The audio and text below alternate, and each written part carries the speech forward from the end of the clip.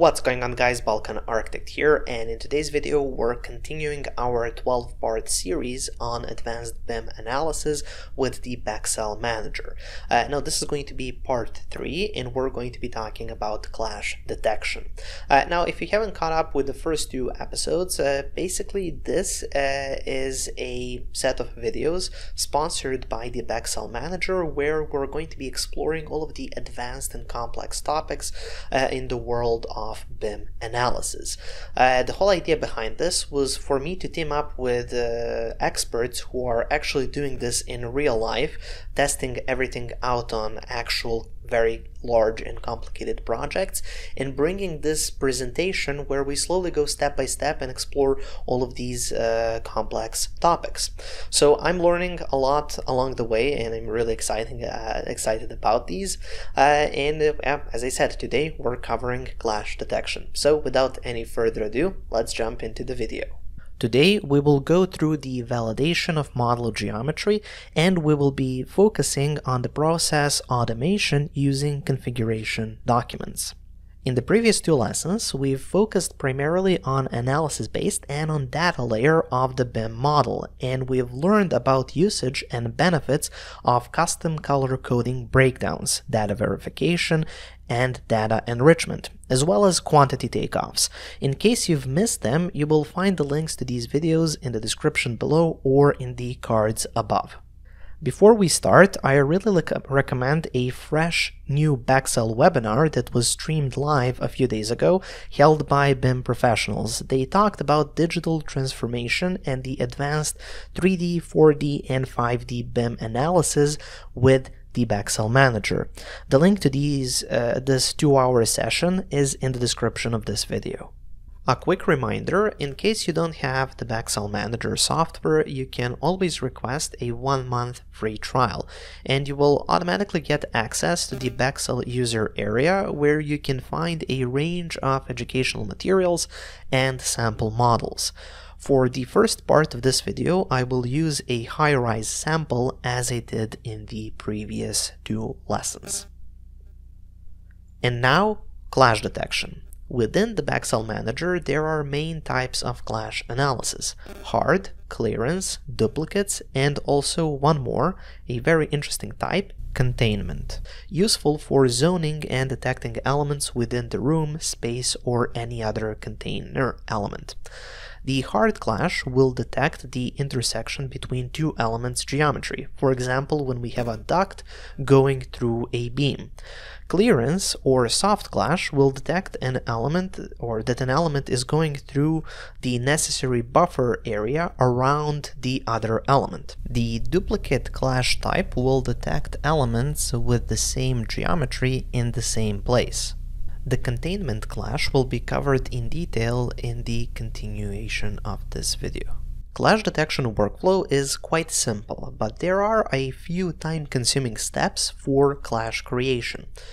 Creation of selection sets for a group of elements that will be confronted, creation of clash matrix, and in the end, clash jobs creation according to the matrix.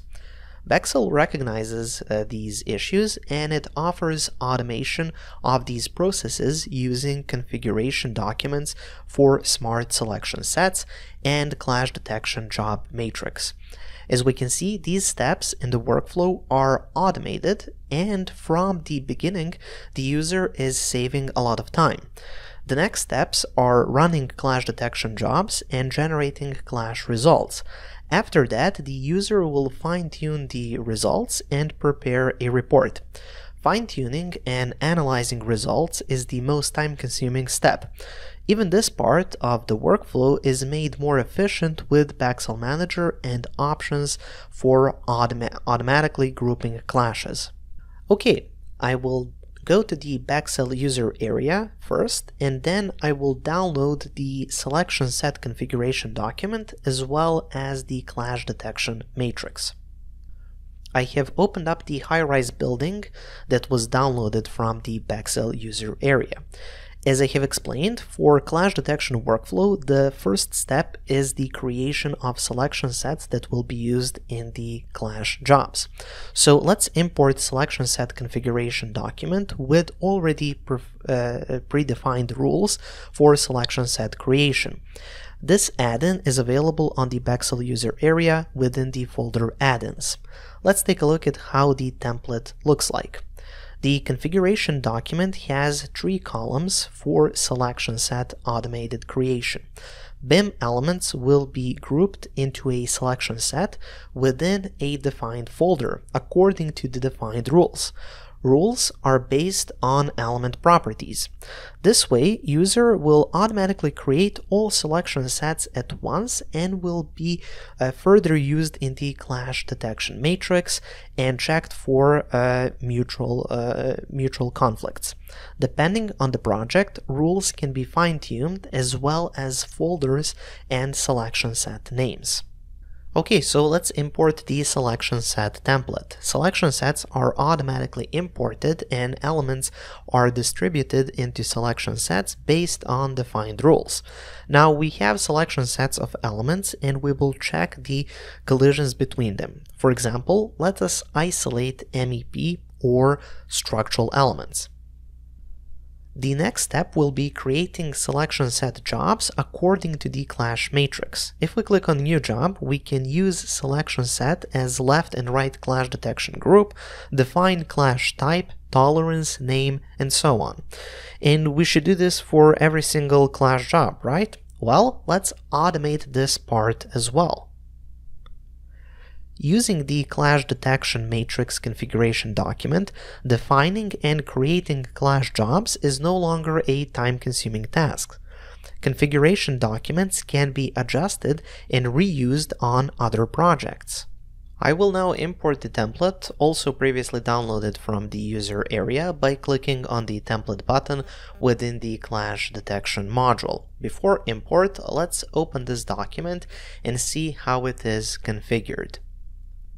We can notice that this configuration document recognizes all rules that can be defined within the BEXEL Manager and clash detection job window. But this way, user is able to define and import all clash jobs at once. The first column defines the clash job name and optionally priorities of clashes, then left and right clash detection groups based on selection sets previously imported also as a template. The next column specifies clash type, then tolerance, and at the end should elements within the same group be excluded or included in the clash result.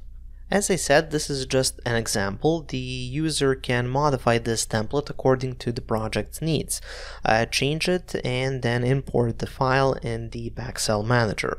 I have to mention that all jobs additionally added or changed in the BEXEL Manager can be exported as a new template, and the user will get an Excel file configured just like this one, updated with new or modified rules or sets.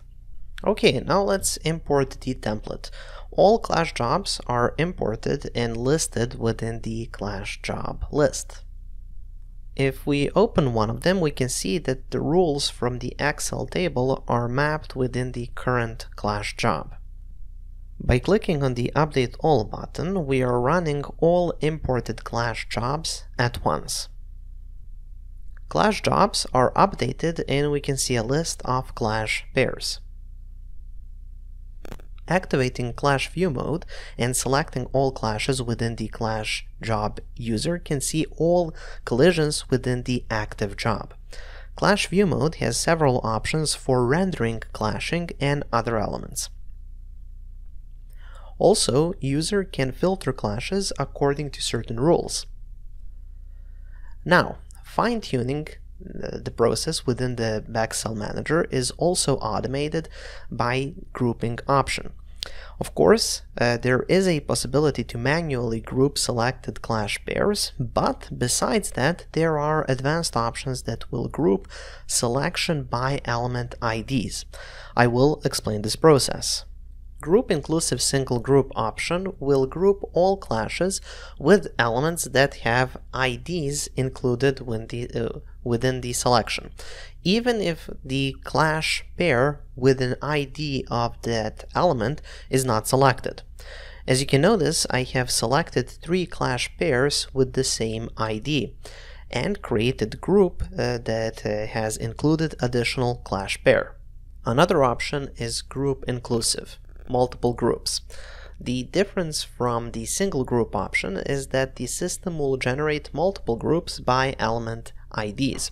So if we select, for example, all clashes within clash job and click Group Inclusive, multiple choose left side elements, which are beams in this example, we can see that all clashes are automatically grouped.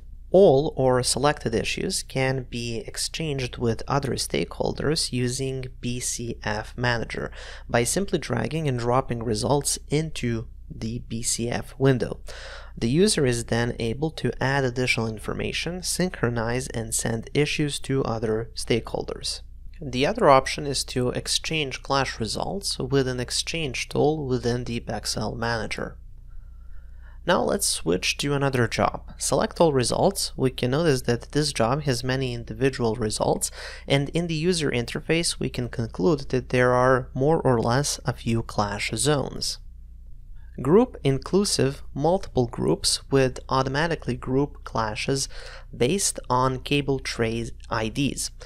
And now within a second we can see that the clashes are distributed in only 4 groups. Now it's easier to analyze clashes, change statuses, and so on. User can overview clash results, export the results to Excel, and use exported data for further analysis. Also, user can export reports as PDFs or HTML files for the current selection, clash jobs, or all clash jobs. These are just an example of the reports. And at the end, export to Power BI. Within the Power BI report, clash results can be analyzed for the whole project or within selected floors, clash jobs, buildings, categories, and so on. The report is interactive, includes charts, key numbers, distribution of clashes per category and jobs, and so much more. Now, I will show you another useful workflow within the clash detection module, Containment Clash. As I said in the beginning, Containment Clash is useful for zoning and detecting elements within the room, space, or any other container element. Workflow is pretty much the same as for any other clash types. The main difference is that clashes are automatically grouped by container element. After running the clash job and getting the results, the user can enrich BIM elements contained in the clash job within relations, for example, contained in the room.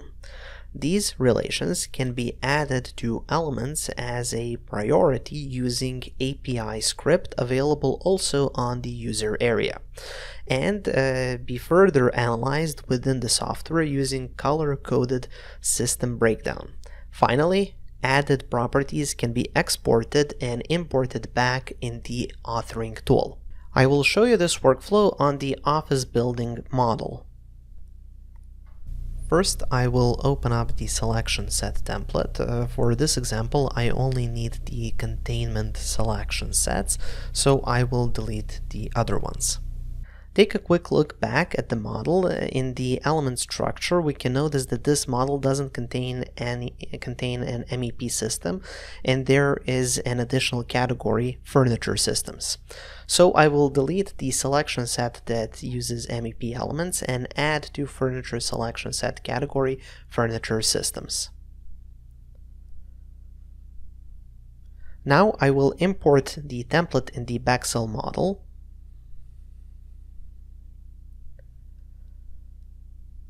Selection sets are imported successfully.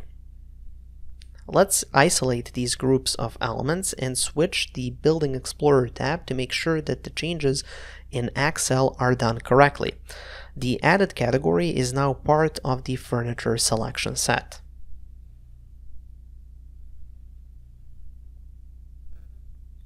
Now, let's adjust the clash detection template and import only containment clash jobs. I will delete all clash jobs that are not containment clash and leave only jobs that use selection sets that we've imported. Let's import clash jobs.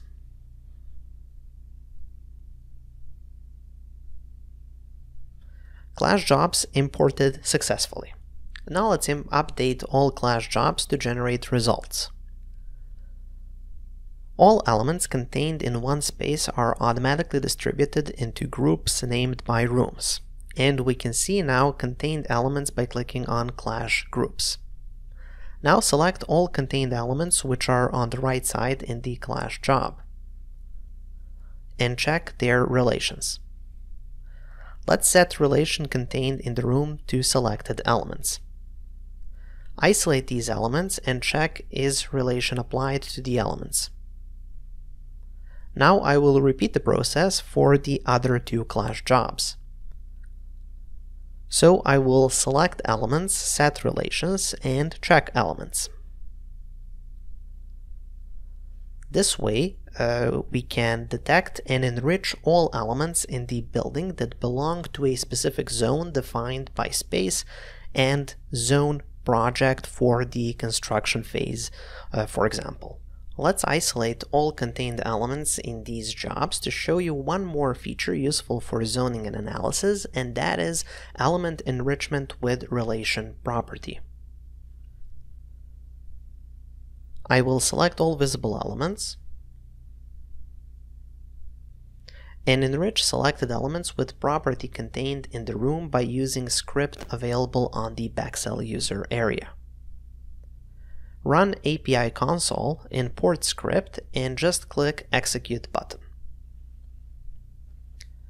In the Properties tab, we can notice property contained in the room, and we can click on View Value of the property. We can see a list of all rooms in the project. Added properties can be exchanged and sent back to the authoring tool. Click on the Export button, select property which you want to export, in this case contained in room.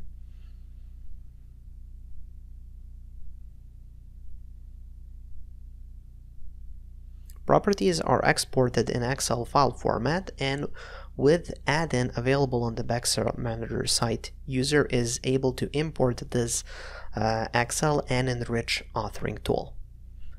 I have opened the office building in Revit, and let's import properties from the BEXEL Manager. Click on Add-in, Import Properties, choose File, and hit Insert. And that's it. Let's select one element from the furniture category and check the property.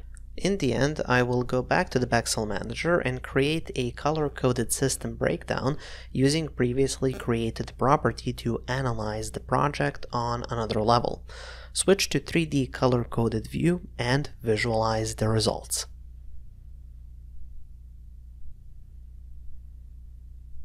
And that's pretty much it for today. So I hope you have enjoyed this video. Please tell me in the comment section below, did you like this video? And do you plan on perhaps integrating what you have learned in this video in your workflow in future projects? Now with this video, we're kind of concluding the analysis for the design phase. And then in the future videos, we will be concentrating and focusing on the planning and the construction phase with integrated 4D and 5D BIM by using the BEXEL Manager. So make sure to stay tuned for that. Thank you for watching, guys. Make sure to check out my website, balkanarchitect.com, for more Revit courses. There I have over 120 hours of content, and I'm adding more each week. Make sure to subscribe for more videos, and also I've added a video over there that might interest you as well.